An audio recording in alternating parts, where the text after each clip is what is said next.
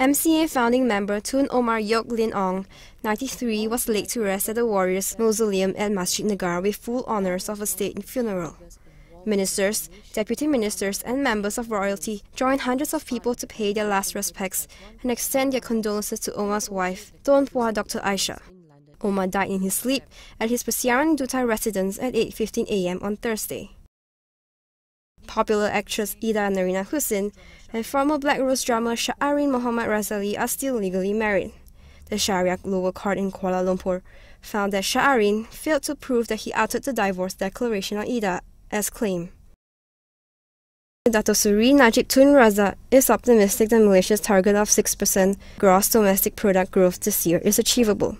He said the nation started the year with a strong economic recovery, which was set to continue throughout 2010 following the government's various initiatives.